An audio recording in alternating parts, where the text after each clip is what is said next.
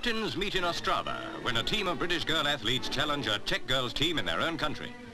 In the 800 meters, the Czech champ Bedrishka Mullerova soon fades and Diane Leather takes the lead with Nora Smalley close behind. A British victory, all right. 2 minutes 11.8 seconds was the winning time. Nora Smalley congratulates Diane Leather, who not long ago ran the mile in under 5 minutes. Now the 200 meters, and two Britishers lead again. Jean Scrivens is just ahead of Shirley Hampton. Jean, who earlier won the 100 meters, comes racing in to win in 24.6 seconds. The title Athlete of the Meeting goes to Jean Scrivens from Streatham. Most of the field events go to the Czechs, but Jean Deforges jumps to victory with a leap of 19 feet 3.5 inches. Jean Deforges, the team captain, gets set now for the 80 meters hurdles.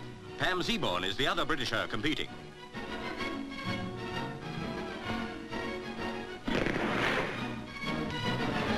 The two British girls take the lead. There's nothing between them.